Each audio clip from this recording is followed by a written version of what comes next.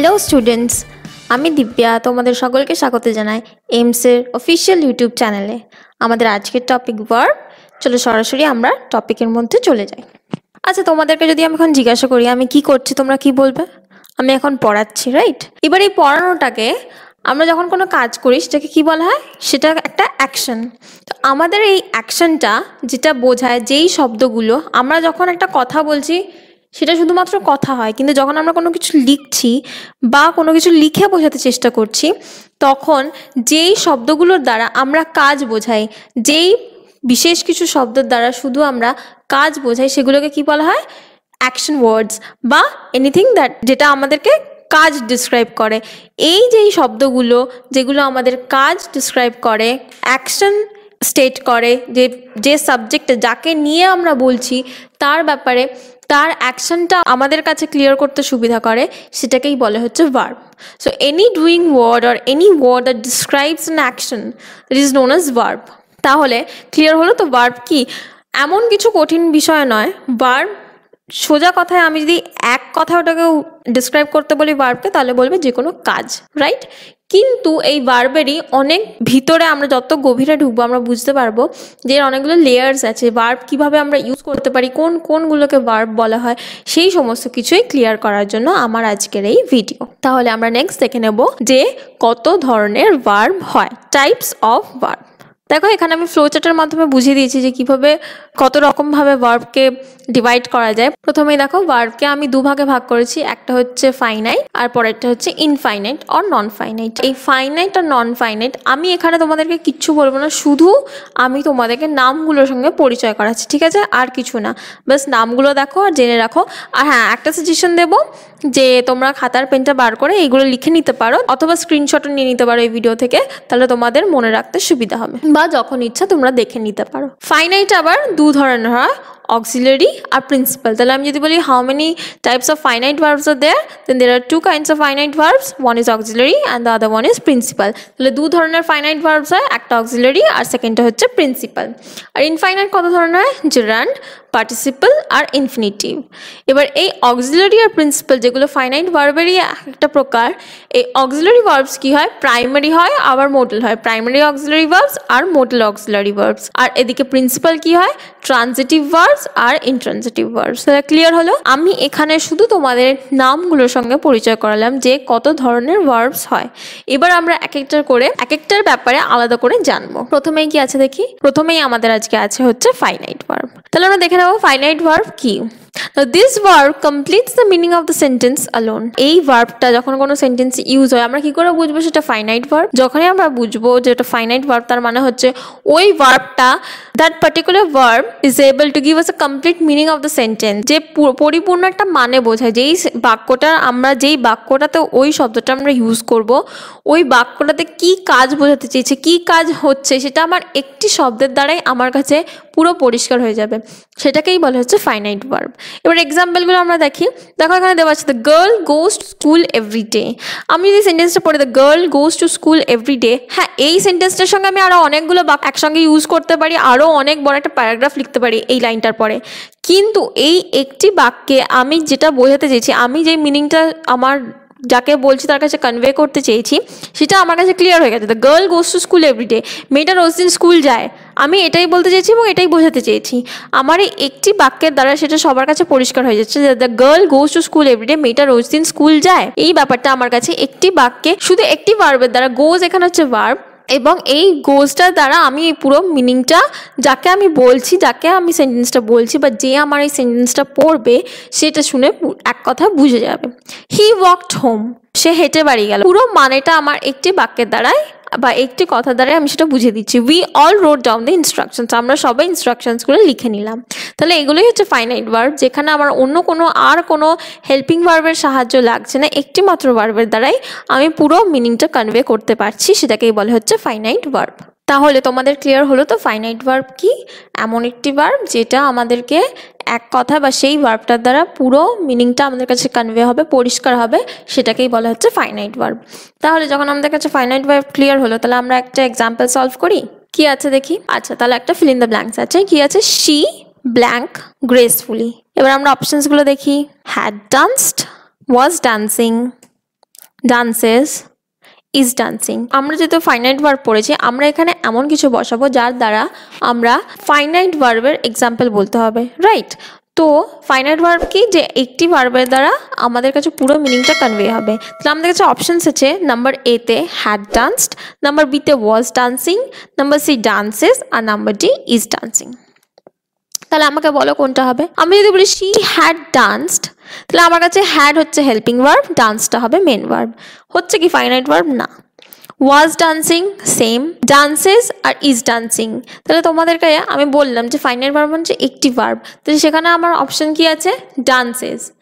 She dances gracefully. আমি যখন এই সেন্টেন্সটা বলবো যে শি ডান্সেস গ্রেসফুলি, কারোর কাছে কিন্তু কোনো ডাউট থাকবে না। শি আমার সাবজেক্ট, ডান্সেস গ্রেসফুলি, সে গ্রেসফুলি ডান্স করে। তাহলে এইটা প্রেজেন্ট টেন্সে আছে এবং একটি এই ভার্বের দ্বারা আমার কাছে পুরো মিনিংটা কনভে হচ্ছে। তাহলে শি ডান্সেস গ্রেসফুলি, এইটাই হচ্ছে ফাইনাইট ভার্বের পারফেক্ট এক্সাম্পল। বোঝা গেল কেন হলো? কারণ কি, একটি ওয়ার্ডের দ্বারাই আমাদের কাছে পুরো মিনিংটা কনভে হচ্ছে এবং এটাই হচ্ছে ফাইনাইট ভার্ব। বাকিগুলোর মধ্যে দেখো প্রত্যেকটার সঙ্গে একটা করে হেল্পিং ভার্ব, একটা করে অক্সিলারি ভার্ব আছে, যেটা আমি এরপর তোমাদেরকে বোঝাবো, তাই তো? তার আগে আমরা দেখে নিলাম তাহলে যে ডান্সেসটা কেন পারফেক্ট অপশন, কারণ এটাই আমাদের কাছে ফাইনাইট ভার্বের পারফেক্ট এক্সাম্পল। নেক্সট আমরা এবার পড়বো হচ্ছে অক্সিলারি ভার্ব কি, এবং আজকের ভিডিওতে আমি কমপ্লিট করব হচ্ছে প্রাইমারি অক্সিলারি ভার্বস। তাই শেষ পর্যন্ত দেখো যাতে তোমাদের প্রাইমারি অক্সিলারি ভার্বস পুরোটা ক্লিয়ার হয়, right? So let's go to the next slide. দেখো এখানে কি বলেছে, টাইপস অফ ফাইনাইট ভার্ব কি আছে? Auxiliary verb. এবার আমরা অক্সিলারি ভার্বের ডেফিনিশনটা কি দেখবো। This is the helping verb that is used along with the principal verb. Auxiliary verb নামটা শুনলেই মনে হয় না খুব কঠিন কিছু, বাট অ্যাকচুয়ালি না। অক্সিলারি ভার্ব মানেই হচ্ছে হেল্পিং ভার্ব। যে কোনো যেই সেন্টেন্সগুলোতে আমাদের হেল্পিং ভার্ব ইউজ হয়, একটা থাকে যে মেন ভার্ব, যে মেন কাজটা বোঝায়। ভার্বটা কি আমি বলেছিলাম শুরুতেই? কাজ। তো একটা বাক্যে আমার যখন সাবজেক্টটা আছে এবং সেই সাবজেক্টটা কি কাজ করছে সেইটা আমার কাছে আরও বেশি পরিষ্কার হতে আমরা যখন আলাদা একটি ভার্বের সাহায্য নিই, কিন্তু সেটা মেন ভার্ব নয়, that is the helping verb. Main কাজটাকে কোয়ালিফাই করে, আমাদেরকে বোঝাতে সাহায্য করে, স্পেশালি বোঝাতে সাহায্য করে যে সেটা কোন সময় হচ্ছে, এইটা বোঝাতে যেটা সাহায্য করে সেটা হচ্ছে অক্সিলারি ভার্ব। তাহলে এখানে দেখো কি আছে, he could pass the examination. এবার এখানে আমরা সবাই জানি যেহেতু ভার্ব হচ্ছে কাজ, এখানে মেন কাজটা কি? পাস করা এক্সামটা। এবার কি বলছে? হি কুড, সে পাস করতে পারতো।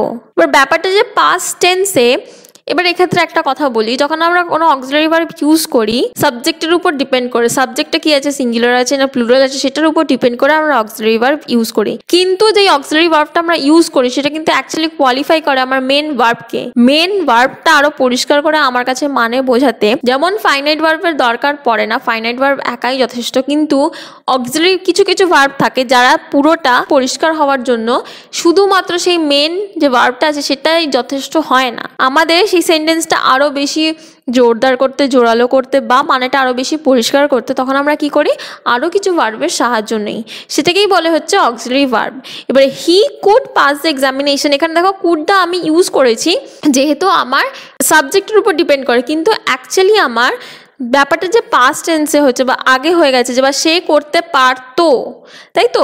এটা আমি আগে হয়ে গেছে এমন কিছু ভার্ব বলছি। He could pass the examination, তাই জন্য আমি কুড ইউজ করেছি। এবার কুড এখানে আমার হেল্পিং ভার্ব আর তার সঙ্গে পাসটা হচ্ছে আমার মেন ভার্ব। এবারে সেকেন্ডটাতে দেখো principal verb, this is the main verb used in the sentence. এবার ডিফারেন্সটা দেখো, অক্সিলারি ভার্বে আমার মেন ভার্বটার আরও একটি ভার্বের তার আগে দরকার পড়ছিল তার পুরো মানেটা আমার কাছে পরিষ্কার হওয়ার জন্য, কিন্তু যখন কোনো সেন্টেন্সে আমি প্রিন্সিপাল ভার্ব ইউজ করব, প্রিন্সিপাল ভার্ব একাই হচ্ছে ওটাকে মেন ভার্বও বলা হয়। কেন?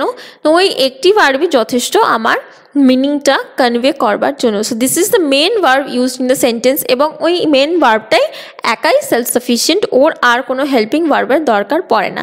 হি ওপেন দ্য ডোর, সে দরজাটা খুললো। তো সেইটা বোঝাতে আমি যখন বললাম হি ওপেন দ্য ডোর, এই একটা কথাই আমার এই একটি ভার্বের দ্বারাই পুরো সেন্টেন্সটা মানেটা আমার কাছে ক্লিয়ার হয়ে গেছে। এবার আমি যদি বলতাম হি পাস দ্য এক্সামিনেশন, ধরো এখানে যদি কারোর মনে ডাউট হয়ে থাকে তাহলে এখানে যদি হি ওপেন দ্য ডোর পুরো পারফেক্ট আছে, এখানে কেন হি কুডটা ইউজ হলো?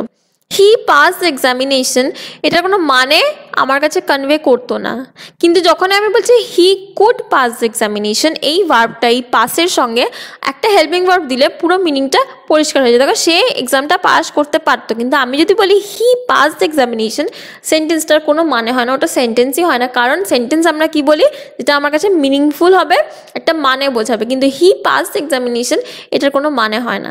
সে কারণেই আমার এই পাস্টের এই ভার্বটার একটা হেল্পিং ভার্বের দরকার ছিল। রাইট, ক্লিয়ার হলো? নেক্সট দেখো, শি তারপরে দুটো blank, me to do the sums. তাহলে আমাদেরকে এখানে অক্সিলারি ভার্ব দিয়ে অক্সিলারি ভার্ব এবং মেন ভার্বটা বসিয়ে পুরো সেন্টেন্সটা কমপ্লিট করতে হবে। কি কি অপশনস আছে দেখি। দেখো তোমাদের কাছে আবারও 4টে অপশন এসে হাজির হয়েছে। নাম্বার এতে কি আছে, হেল্পস। নাম্বার বিতে আছে ইজ হেল্পিং। নাম্বার সিতে ওয়্যার হেল্পিং। আর নাম্বার ডিতে ওয়াজ হেল্প।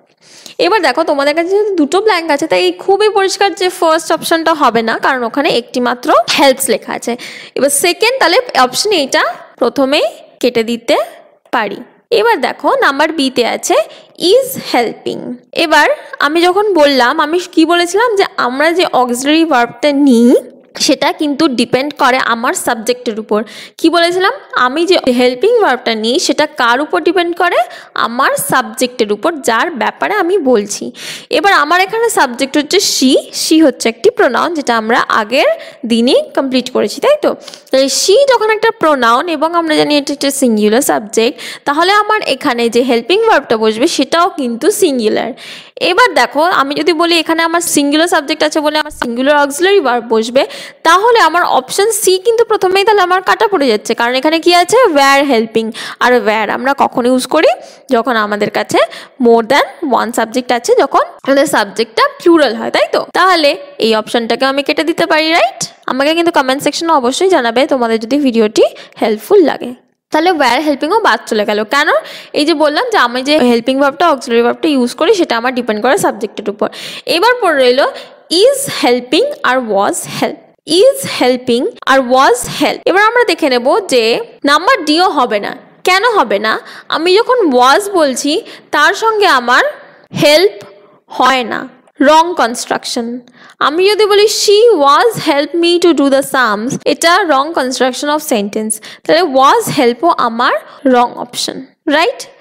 তাহলে এবার দেখে নেব যে Y is helping is the correct option. She is helping me to do the sums. She is, দেখো আমার সাবজেক্ট আর অক্সিলারি ভার্ব দুটোর সঙ্গে এগ্রি করছে। শি সিঙ্গুলার সাবজেক্ট, তাহলে আমার হেল্পিং ভার্বও আমার সিঙ্গুলার আছে, তাই তো? তারপর কি আছে, আমি কি বলেছিলাম, ওয়াজ হেল্পটা রং কনস্ট্রাকশন। এবার আমরা দেখে নিই শি ইজ হেল্পিং। দেখো হেল্পের সঙ্গে প্লাস আইএনজি, মেন যে ভার্বটা আছে মেন ভার্ব, তার সঙ্গে আইএনজি আমি অ্যাড করছি। এবার আমি যখনই মেন ভার্বটার সঙ্গে আইএনজি অ্যাড করব তখনই আমার এটা পরিপূর্ণ মানে দেবে, কারণ she is helping me to do the sums. সে আমাকে হেল্প করছে কাজগুলো করতে, এটা আমার প্রেজেন্ট কন্টিনিউয়াস টেন্সে আছে। She is helping me to do the sums. তাহলে আমাদের কাছে পরিষ্কার হয়ে গেল যে অক্সিলারি ভার্ব আমরা কিভাবে ইউজ করব আমি আমার সাবজেক্টের উপর ডিপেন্ড করে, কিন্তু ওটা অ্যাকচুয়ালি আমার কি করলো, মেন ভার্বকে কোয়ালিফাই করলো। হেল্পিং, সে যে আমাকে এখন এই মুহূর্তে হেল্প করছে এটা আমাকে বোঝাতে আমি ইউজ করলাম যে আমি ওটা প্রেজেন্ট কন্টিনিউয়াস টেন্সে এই মুহূর্তে কাজটা হচ্ছে। তো she is helping me to do the sums. তো ক্লিয়ার হলো? এবার আমরা চলে যাব টাইপস অফ অক্সিলারি ভার্ব। এবার তো আমরা দেখলাম যে শি ইজ হয়, ওয়্যার হয়, ওয়াজ হয়, কিন্তু কখন কোনটা কোথায় ইউজ করব এটা তো খুব জটিল। কিন্তু আসলে কি জটিল? একদমই না। আমরা খুব সহজভাবে বুঝে নেব যে টাইপস অফ অক্সিলারি ভার্ব কোনগুলো হয় বললাম, প্রাইমারি আর মডেল। এবার প্রাইমারি যে অক্সিলারি ভার্বসগুলো হয় সেগুলো দেখো তিনটে তার ক্যাটাগরি আছে, একটা হচ্ছে বি ভার্ব, একটা হচ্ছে হ্যাজ ভার্ব, আর একটা হচ্ছে ডু ভার্ব। বি ভার্বের মধ্যে দেখো অ্যাম, is, R, was, wire, B. R has ভার্বের মধ্যে has, have, had. R do ভার্বের মধ্যে do, does, did. R modals, a verb whose primary function is to express grammatical mood. তাহলে প্রাইমারি যে auxiliary ভার্বগুলো হয় ওগুলো আমাদের মেন ভার্বে কোয়ালিফাই করতে, যে কোন সময় হচ্ছে টেন্স বোঝাতে বা কতজন আছে সাবজেক্টের সঙ্গে এগ্রি করে, এইগুলো ইউজ করতে আমরা প্রাইমারি অক্সিলারি ভার্বসগুলো ইউজ করি। আর যখন আমরা মডেল অক্সিলারি ভার্বস ইউজ করি ওইগুলো আমরা ইউজ করি to express R grammatical mood. আমাদের সেন্টেন্সের যে মুডটা সেটা আমাদের যাকে বলছি তার কাছে ক্লিয়ার করবার জন্য আমরা মডেল অক্সিলারি ভার্বস ইউজ করি। এবার দেখো ভার্ব টু বি, তাহলে বি ভার্ব যে ফর্মটা আছে তার মধ্যে 6টা পড়ে। দেখো অ্যাম, is, R, was, wire R B.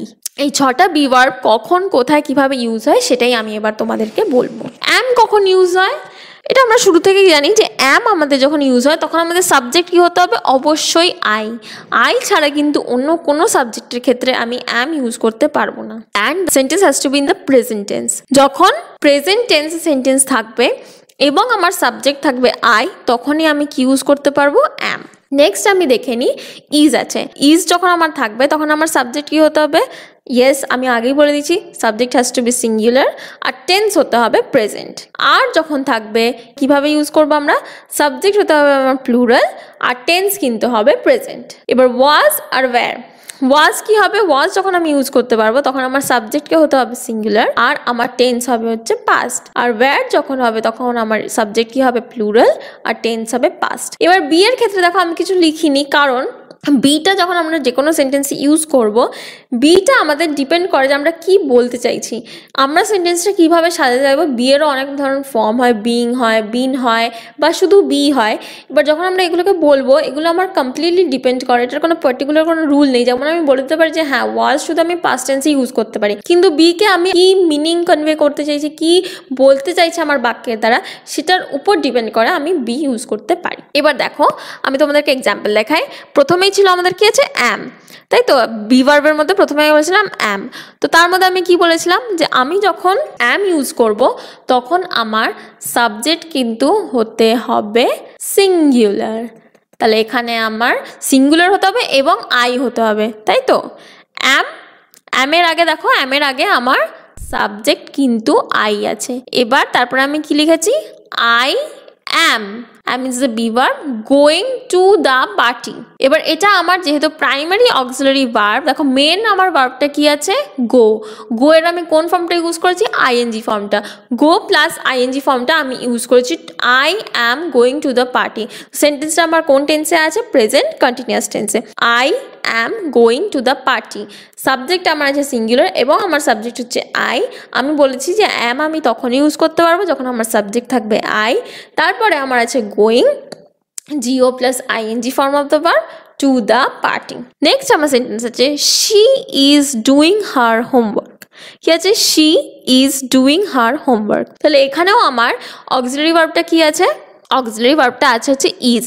এবার আমি কি বলেছিলাম, অক্সিলারি ভার্বটা কিসের উপর ডিপেন্ড করে, তার আগের সাবজেক্টে, তার আগে বসানো যে সাবজেক্টটা থাকবে সেটার উপর ডিপেন্ড করে। এবার এখানে আমার সাবজেক্ট আছে শি, এবার যখন আমার সাবজেক্ট আছে সিঙ্গুলার তখন আমার অক্সিলারি ভার্বটা হবে সিঙ্গুলার, রাইট, সেটার সঙ্গে এগ্রি করছে, তা আমার ভার্ব সিঙ্গুলার আছে। এবার আমার মেন ভার্ব, এবার মেন ভার্বের সঙ্গে কি আছে, deo plus ING form of the verb, deo plus do plus ING form of the verb, এটাকেই আমি ইউজ করেছি এই সেন্টেন্সটার মধ্যে। She is doing her homework, সে তার হোমওয়ার্কটা করছে, রাইট। নেক্সট কি আছে দেখি, we are decorating the house for the upcoming festival. এখানে আমার আর ডেকোরেটিং, এবার আমার তাহলে এখানে প্রিন্সিপাল অক্সিলারি যে ভার্বটা সেটা কি আছে, আর এর এক্সাম্পল দেখাচ্ছি আমি। তার আগে দেখো আমার যে সাবজেক্টটা আছে সেটা কি আছে, উই সিঙ্গুলার না প্লুরাল, সবাই এটা একসঙ্গে বলো প্লিজ, প্লুরাল, রাইট। তাহলে আমার যখন সাবজেক্টটা প্লুরাল তাহলে আমার অক্সিলারি ভার্বটা হবে প্লুরাল। তারপরে কি আছে, ডেকোরেটিং, এখানে মেন ভার্বটা কোনটা, ডেকোরেটিং, ডেকোরেটের আমি প্লাস আইএনজি ফর্মটা ইউজ করেছি। তো we are decorating the house for the upcoming festival, যে ফেস্টিভ্যালটা আছে তার জন্য আমরা হাউসটাকে, বাড়িটাকে ডেকোরেট করছি। তাহলে উই আর ডেকোরেটিং, তাহলে আমার সাবজেক্ট আছে হচ্ছে, তাহলে আমি আর কোথায় ইউজ করতে পারি, যখন আমার সাবজেক্ট হবে হচ্ছে প্লুরাল তখন আমার অক্সিলারি ভার্বটা হবে হচ্ছে প্লুরাল। নেক্সট দেখে নিই, I don't know what's wrong with her, she was very reluctant in today's class। তাহলে আমি কি বলছি, I don't know what's wrong with her, she was very reluctant in today's class। তাহলে আজকের ক্লাসে সে খুব রিল্যাক্টেন্ট ছিল, এইটা বোঝাতে আমি যখন বলবো she, দেখো এখানে আমার অক্সিলারি ভার্বটা হচ্ছে was, রাইট। তাহলে আমার অক্সিলারি ভার্বটা যখন ওয়াজ হচ্ছে, ওয়াজ আমরা কখন বলেছি ইউজ করা যায়, পাস্ট টেন্সের ক্ষেত্রে। তাহলে আমি এমন কোনো একটা ঘটনা নিয়ে বলছি যেটা আমার আগে হয়ে গেছে, তাহলে ওয়াজটা আমার ইউজ করছি আমি কিন্তু আমার সাবজেক্টের উপর ডিপেন্ড করে। আমার এই সেন্টেন্সে আমার সাবজেক্টটা, এই অক্সিলারি ভার্বটা আমি যখন ইউজ করেছি এটা আমার কোন সাবজেক্টের উপর ডিপেন্ড করা হচ্ছে, তার ঠিক আগের সাবজেক্টটা। তাহলে আমার তার আগের সাবজেক্টটা কি আছে, শি। তাহলে she was very reluctant in the class, বা খুব রিল্যাক্টেন্ট ছিল আজকে ক্লাসে। তাহলে আমি জানি না ওর কী হয়েছে, কিন্তু আজকের ক্লাসে খুব রিল্যাক্টেন্ট ছিল। এইটা যখন আমি বলছি, এটা কিন্তু আমার ওয়াজটা আমার ইউজ করছি কিন্তু আমি আমার সাবজেক্টের জন্য, যে আমার সিঙ্গুলার সাবজেক্ট আছে তাই সিঙ্গুলার অক্সিলারি ভার্ব। কিন্তু ওটা যেটা আমার কাছে কনভে করছে যে এমন একটা কাজ যেটা আগে হয়ে গেছে, ক্লাসটা আমার আগে হয়ে গেছে, সেটা আমি কি থেকে বুঝতে পারলাম? আমি তো বলতাম she is very reluctant in the class, তাহলে আমি বলতাম এখন হচ্ছে ক্লাসটা, কিন্তু না, আগে যে হয়ে গেছে এটা আমার কাছে ক্লিয়ার হলো কথা কী করে আমি বুঝতে পারলাম? যখন আমি বললাম she was very reluctant in today's class. Next দেখি, হি was trying to answer the questions in the class. তাহলে হি ওয়াজ আবার সাবজেক্টের উপর আমার ডিপেন্ড করে, সাবজেক্ট আছে সিঙ্গুলার, ওয়াজ ট্রাইং এখান থেকে আমার কাছে পরিষ্কার হয়ে যাচ্ছে যে ব্যাপারটা আগে ঘটেছে, ও ক্লাসে অ্যান্সার দিতে চেষ্টা করছিল। হি was trying to answer the questions in the class, সে যে চেষ্টা করেছিল আগে করেছিল, এখন আমি আপডেটটা দিচ্ছি যে হ্যাঁ সে চেষ্টা করেছিল। এটা আমার কাছে কীভাবে কনভে হলো? ওয়াজ থেকে। তাহলে বোঝা যাচ্ছে তো, কনসেপ্টটা ক্লিয়ার হচ্ছে যে ওয়াজটা আমার ইউজ হবে আমার অক্সিলারি ভার্ব, যেটা প্রাইমারি অক্সিলারি ভার্ব থাকবে, সেটা আমার ইউজ হবে ডিপেন্ড করবে সাবজেক্টের উপর, তার আগের সাবজেক্টের উপর, কিন্তু সেটা আমার অ্যাকচুয়ালি কোয়ালিফাই করবে মেন ভার্বকে। সে চেষ্টা করছিল এবং আগে করছিল, ব্যাপারটা যে আগে ঘটে গেছে, কোন সময় ঘটে গেছে সেটা বোঝাতে আমি এটা ইউজ করেছি। তাহলে পরের এক্সাম্পলসগুলো আমি দেখে নিই। They were doing the house hold course, wire depends on the subject. কেন না, আমার এখানে সাবজেক্ট আছে প্লুরাল, আমার এখানে সাবজেক্ট কি আছে? দে, তাই তো, আমার এখানে সাবজেক্ট আছে দে, আর আমি তাই জন্য ইউজ করেছি ওয়্যার। তাহলে আবার এটা আমার পাস্ট টেন্স বোঝাতে। তাহলে আমি এক্সাম্পল প্রত্যেকটা কন্ডিশন মিলছে, রাইট? আমার প্রত্যেকটা কন্ডিশনও মিলছে, আবার সেন্টেন্সগুলো হচ্ছে she was being Ming to me. তাহলে আমি কি বললাম যে আমি বি এর অনেকগুলো ফর্ম আছে, এখানে আমি বি প্লাস আইএনজি ফর্মটা ইউজ করেছি, মানে বিং হচ্ছে বি এর প্রেজেন্ট পার্টিসিপল ফর্ম, কিন্তু অ্যাকচুয়ালি সেন্টেন্সটা কিন্তু লেখা আছে পাস্ট টেন্সে, she was being Ming to me. তাই শি ওয়াজ বিং, আমি এখানে ব্র্যাকেটে যেটা লিখে দিয়েছি প্রেজেন্ট পার্টিসিপল ফর্ম, কিন্তু সেন্টেন্সটা নয়। বিং এই শব্দটা হচ্ছে বি এর প্রেজেন্ট পার্টিসিপল ফর্ম, প্লিজ এটা ভুল করো না।